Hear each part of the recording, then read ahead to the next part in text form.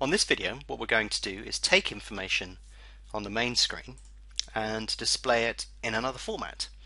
And the way that we're going to do that is to use our Excel skills.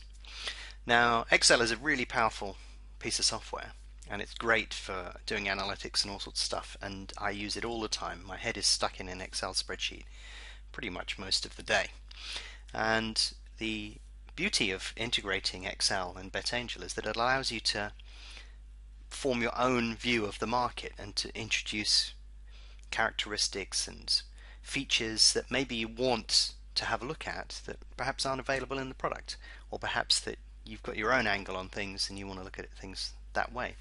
So what we're going to do is we're going to create our own view of this particular market, and I'm not doing this for any particular reason other than demonstration purposes. So obviously, use your own creative skills when you want to do this, but this is going to show you how to do that.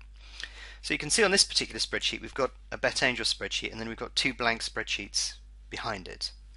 Now if you're using a multiple sheet, obviously you're going to have loads and loads and loads of BetAngel sheets, and you'd have to insert a blank sheet. So you'd have to go up to insert and insert another sheet on top. But on this one we're just using a single sheet. So if I go to sheet 2, I'm going to call sheet 2, I'm going to double click on sheet 2 and call it my spreadsheet. And now what I need to do is start populating it and do something interesting. So to start with, what I'm going to do is I'm going to press the equals sign, and then I'm going to go back to the BetAngel page, and I'm going to say, okay, we're going to choose the cell B9. We're going to say cell B9, and that is the name Man City. Now if I copy and paste down here, you can see obviously it brings up the blank cells and also the other ones. So I've just deleted a couple of the ones below that, and I'm going to bring those up and put it into a nice neat order. So now I'm going to do the same with the odds. So I'm going to do equals, and we're going to look at the back odds there for Man City. Then I do equals,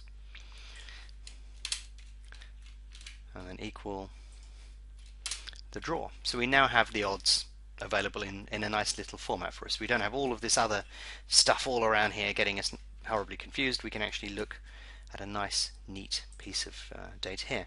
So I'm interested, I'm doing some analysis, let's say here on the match itself, and I'm interested in what is the chance of any one of these teams winning the match. And I can enter a formula which goes equals 1 divided by 3.35, and this is telling me that the market thinks that Manchester City have a 29.85% chance of winning the match.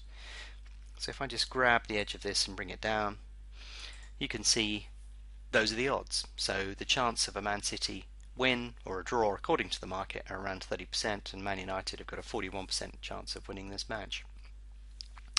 So you can manipulate data once you've transposed it onto another sheet and do all sorts of weird and wonderful things however you wish. But you can also be a bit more imaginative than that. So if I mark all of those areas there and go to insert, your version of Excel may vary according to, so I'm giving you an example here, but your version of Excel may be slightly different in the way that it manifests itself. And I'm going to click on a pie chart here, and let's do a 3D pie chart, an exploded 3D pie chart. There you go. So all of a sudden here we now have a graphical representation of the chance of Man City, Man United or the draw occurring.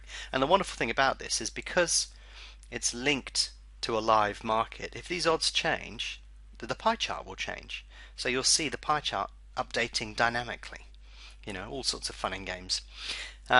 We can change the way that the layout is done here, and you can see here there's a variety of different ways that we can look at this. So chance of a win or draw. And if I did this on a busy market such as horse racing, then what you would actually see is the odds shifting around all over the place. So this allows you to take data from one market and then redisplay it in another manner. And if we move this data wherever we want, then necessarily the information that sits behind it in the chart changes. But there's no reason why you can't reinterpret or manipulate the data sort of as you see fit. And you can do other things like, if we add up all of those values, it should come to around 100%. And there you go, it comes to 100.93. And if you wanted to, say, add in a countdown timer, then you can pull that information across and you can sort of say time left to start. And in this case it's a couple of days or so.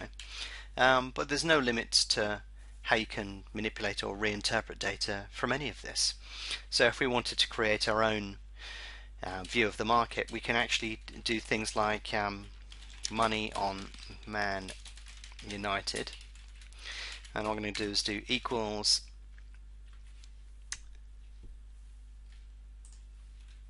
that plus that plus that plus that plus that plus that.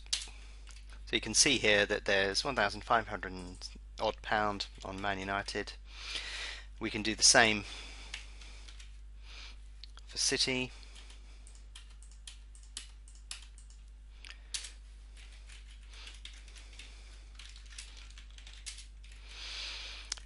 And we can do the same for the draw as well.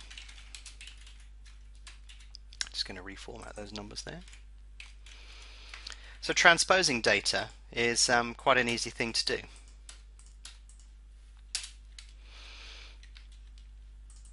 And then we could say, okay, the total amount of money outstanding in the market at this moment in time, waiting to be matched, 17,684. So how much of that is on Man United? D11, I'm basically saying equals D11, which is money in Man United, divided by D14. So 8% of all unmatched money is on Man United.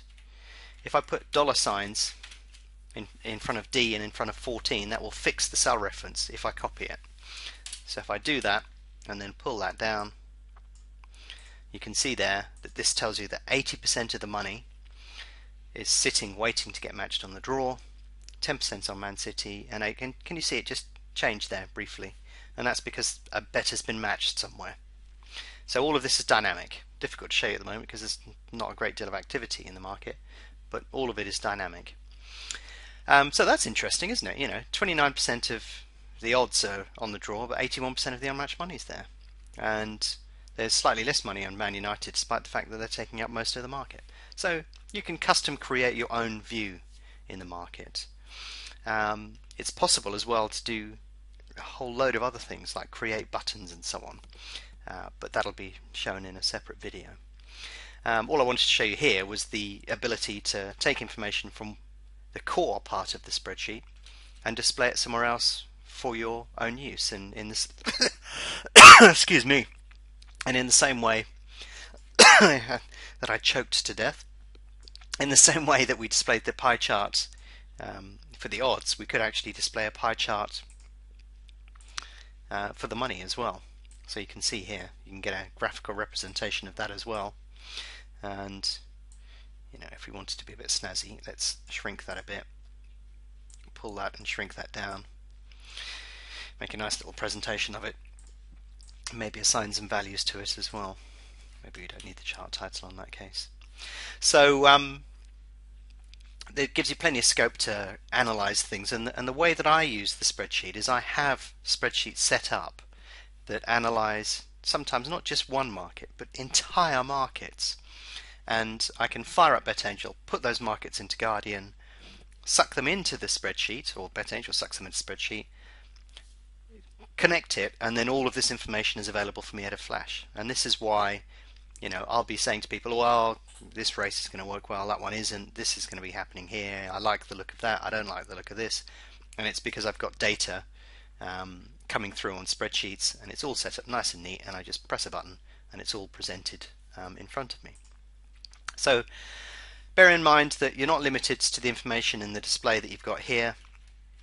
Set up your own spreadsheet, reinterpreting the data how you wish, and because all of the references on here are fixed, you can pull the information across and display it in a nice neat format suitable for whatever you wish to use.